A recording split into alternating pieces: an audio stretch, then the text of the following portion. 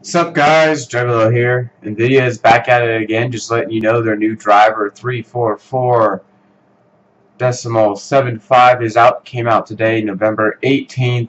Basically, let's see what it says. The latest GeForce Game Ready driver release provides support for Maxwell's new multi-frame sampled anti-aliasing mode. In addition, this game is ready for Far Cry 4, Dragon Age Inquisition, The Crew, and World of Warcraft.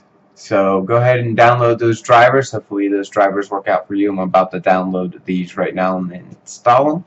We'll see if we can get a performance improvement. Also, I'm trying to see if this will actually work with the OBS software that I have, because I realized when I tried to play Call of Duty and stream it versus before, I think it was 2 to 3 drivers behind, had that installed and it worked perfectly fine. Then when I updated to new drivers, it is giving me problems. So we'll see if that works out and everything.